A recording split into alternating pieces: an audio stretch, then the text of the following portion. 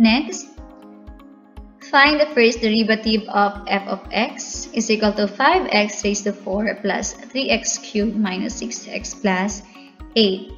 A. 20x cubed plus 9x squared minus 6. B. 20x raised to 4 plus 9x cubed minus 6.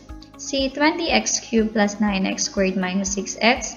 And D. 15x cubed plus 3x squared minus 6x. So, itong given na to is same lang dun sa question number 20. Pero ito, dumami lang siya. Pinadami. Okay, so f of x is equal to 5x raised to 4 plus 3x cubed minus 6x plus 8. So, for this one, we need to get the derivative of each terms. So, get the derivative of this one, ito, at ito. Okay. So, for the derivative of 5x raised to 4, so kailangan natin i-multiply yung constant. So, 5 is the given constant, 5. And then 4, transpose mo siya para maging coefficient ng x. And then, yung 4, minus natin ng 1, kaya 3 na lang yung kanyang exponent. And then, for this one, we have the constant of 3. So, dyan muna si 3. And then, yung 3 na exponent, transpose natin para maging coefficient, we have 3x. And then, the exponent will become 2 since nag-minus tayo ng 1. Minus the derivative of 6x.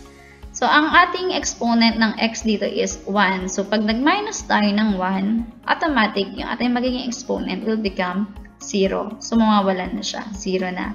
And then, the derivative of 8. So, always, nasa rule yan na ang derivative of a constant is always 0. So, lagi siyang magiging 0 kapag wala siyang kasamang variable.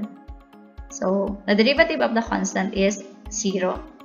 So, simplify na natin. We have 5 times 4x cubed. We have 20x cubed. 3 times 3x squared. 9x squared. And then, x raised to 0, automatically magiging 1 siya because any number that is raised to 0 is equal to 1. So, negative 6 times 1 is equal to negative 6. So, the final answer is 20x cubed plus 9x squared minus 6. It is letter A.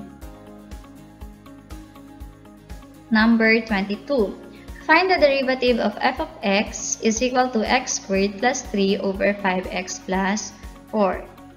So, ito yung ating mga choices.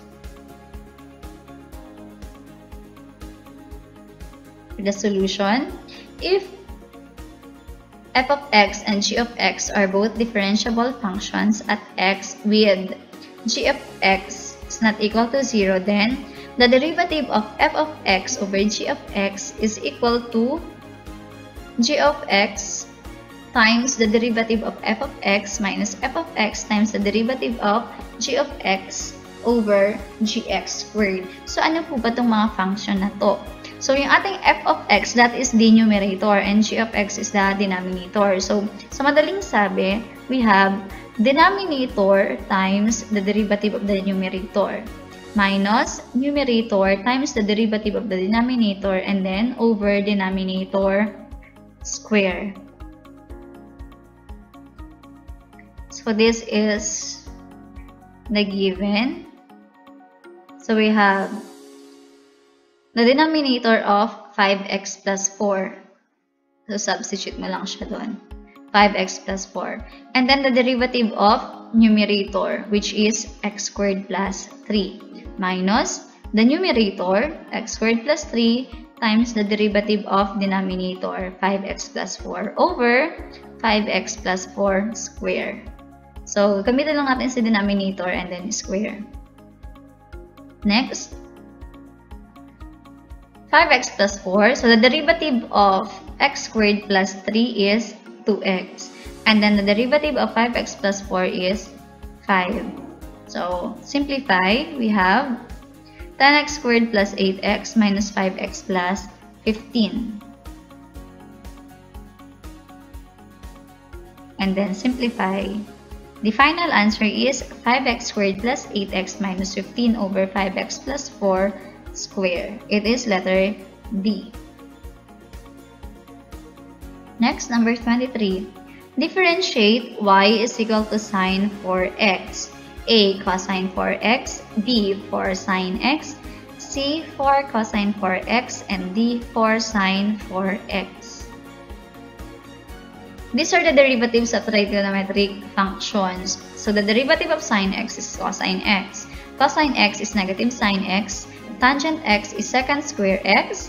Cosecant x is negative cosecant x cotangent x. And then secant x, that is secant x tangent x. And the cotangent x is negative cosecant squared x.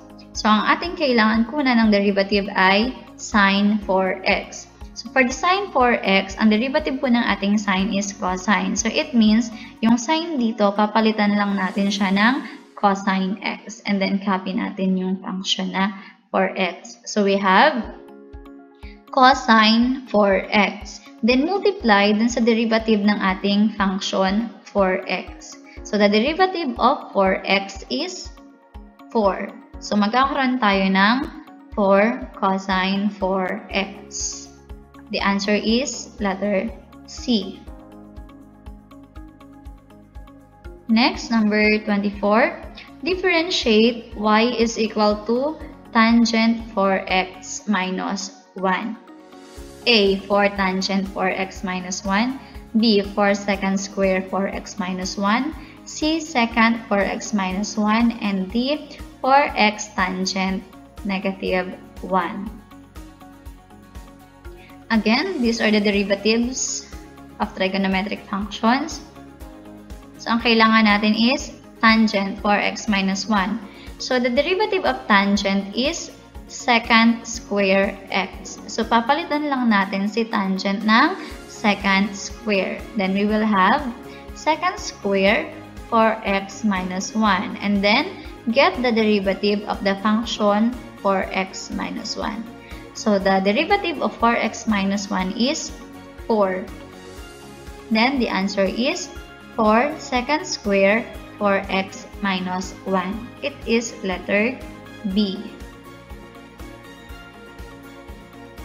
Number 25. Evaluate limit of x plus 7 as x approaches 2. A. 6, B. 7, C. 8, D. 9. So, marami tayong rule na gagamitin dito. So, we have limit of a constant. So, limit of a constant is a constant. Example, limit of 4 as x approaches 2. So, kapag ang given natin is constant or number lang, wala tayong ibang gagawin. Siya pa din yung sagot. Kung ano yung given na constant, yun yung magiging limit ng constant na yun. So, limit of 4 as x approaches 2, that is equal to 4. 4 pa din yung ating magiging sagot. Next, limit of the identity function. Kapag sinabi natin identity function, itong variable lang yung given. Example, limit of x as x approaches 5. So, kapag identity ang given, kung ano yung ina-approach ng x, for example, x approaches 5, kung ano yung ina-approach niya, yun yung magiging limit ng x. So, limit of the identity function.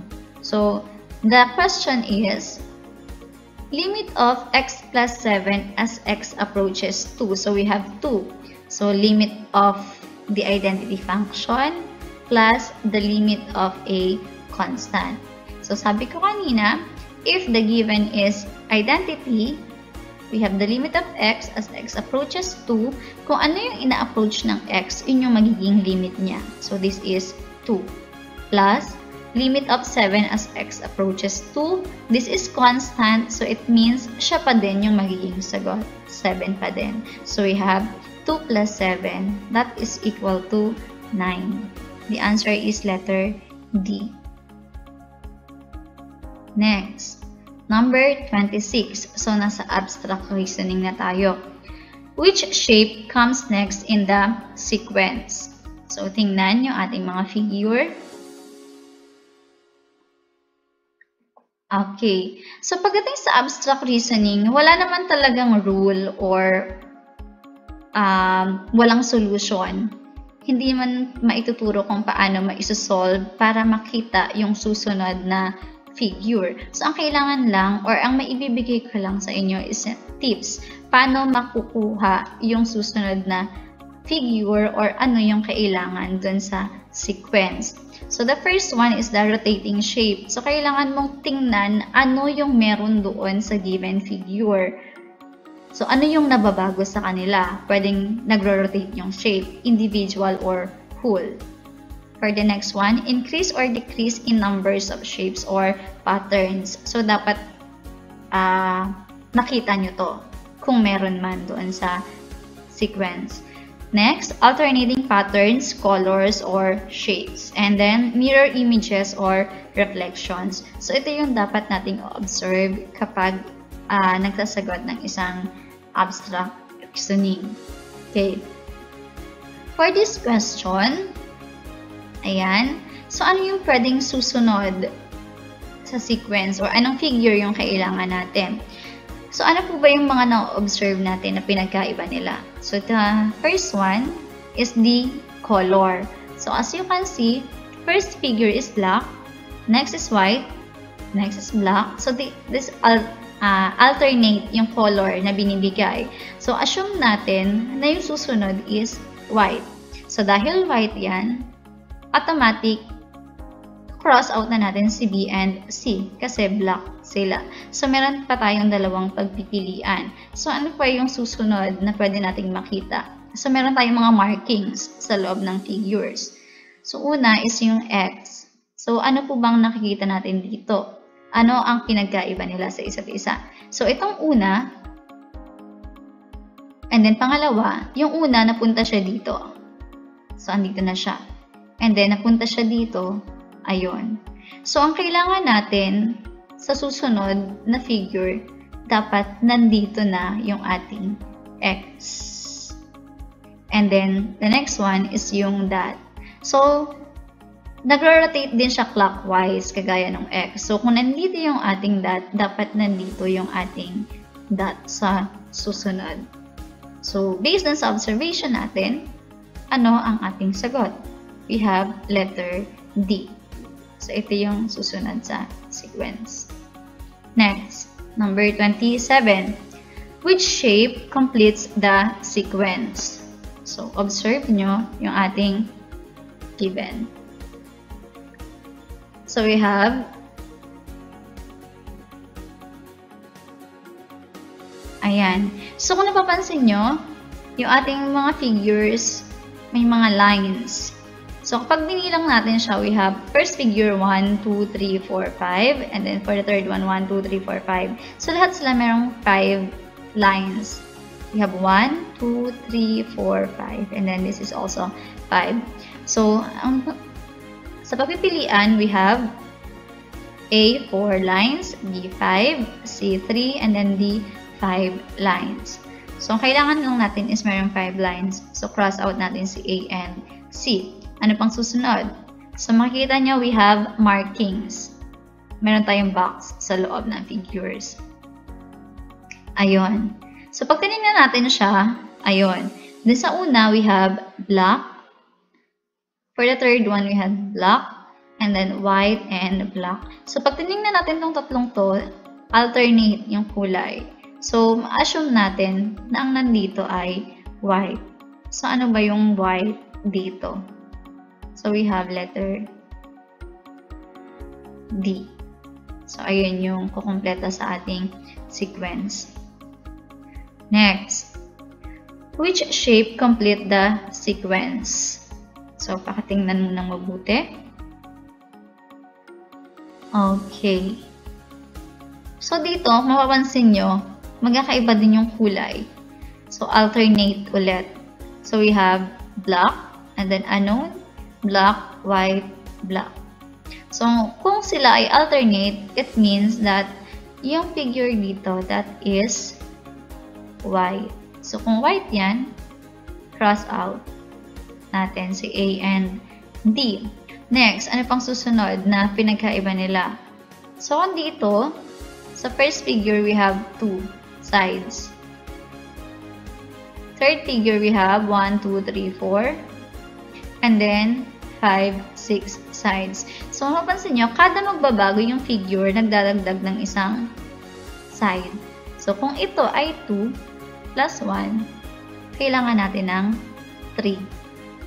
Okay? So, dito, ating B is 0, wala siyang sides. So, letter C ang ating sagot. Next, number 29. Which shape completes the sequence? So, ano yung mapapansin mo sa mga arrow? So, dito, mapapansin mo, kapag nirotate mo siya clockwise ng 90 degrees, yun yung magiging itsura niya. For example, itong second figure, kapag nirotate mo siya, ganito yung magiging itsura niya. And then, pag nirotate mo, ito, and then ito. So, rotation lang, clockwise. Pero ang kailangan natin dito is yung nasa unahan. So, nasa left side siya ng ating mga figure. So, kung ito, para makuha yung mga susunod, i-rotate natin siya clockwise. Para makuha yung nasa left side, kailangan natin siyang i-rotate counterclockwise. So, pag ni-rotate natin siya, ano ang magiging itsura niya? Ayun. So, we have letter B. Next, last questions. Which shape comes next in the sequence? Okay, so ano yung mga napapansin? We have the small circle, we have black, white, white. And then, the larger circle, we have white, black, white, black.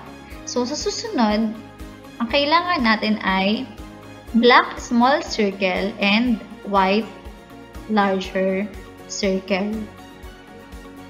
So, cross out na natin yon. So, ang natira ay letter C. Okay. Thank you for listening. So, this is our last week ng pag-review. So, good luck sa inyong entrance exam. And that's all for today. Thank you.